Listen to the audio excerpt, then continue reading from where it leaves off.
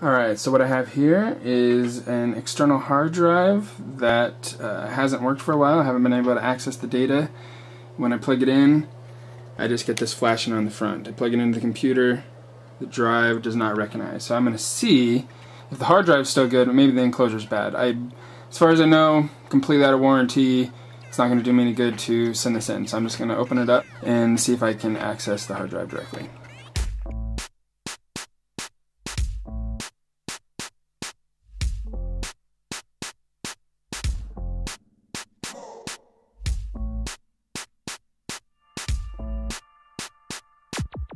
In this bag is a tool that I think every geek should have.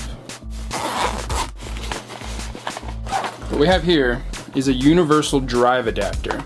I can plug it into a USB port. I can access any hard drive, 3.5 inch, 2.5 inch, SATA, IDE. I can access them and read them off the drive. I don't have to plug it into a machine. I don't have to screw it in any kind of enclosure case. We've got it from Newer Tech off of MacSales.com. Really great tool. Alright, so I have all the contents of the universal drive adapter out. Hooking it up is really easy. First, I got to give it power. Plug the power into the wall.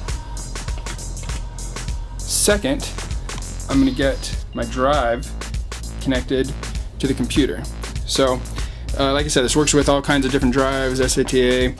Here, I got the IDE adapter. I'm going to plug this right into the back of my drive. Then, I'm going to take the provided USB cable. I'm going to plug this into the back of my computer. Oh, gotta have enough USB slots. You got a extender thing right here. So, now got that plugged in there. Now, plug this into the back over here. Alright, that has power. Now, I just gotta supply power to the drive. And I do that right here. Okay, I just heard the drive spin up. I'm gonna come over here to my Finder, and I'm gonna see if I get a new hard drive that shows up.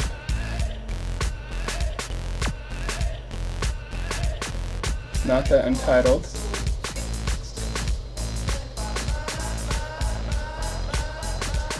I'm not hearing any clicking on the drive. This is my first time to see if I have a dead drive or not.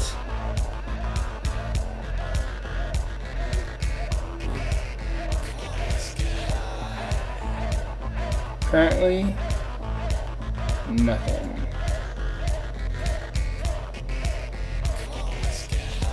Alright, let me investigate. Okay, so as I said before, this is my first time trying this. Well, as you saw earlier, I was out of USB ports on the back of my computer, so I used a little USB extender that I had. Well, apparently it didn't like that. I had to go directly in the back of my computer, so I did that. So you can see over here, we'll watch the drives. So I got one internal, and then I got 3 external drives currently plugged in. I rerouted this to go to directly to the back of my computer. Now I'm going to plug it in and get power. Go back over here, watch my drives, bam, just got a new external drive. There's Porta Potty. That is my new drive that I just plugged in. Come over here to Finder, which is like a Windows Explorer. I got Porta Potty, click on that, bam, access to all those files that were once lost. So I am a happy man to know that these files are recovered. And now I can pull them off of this drive, put them on my main drive, and then find out a new purpose for this.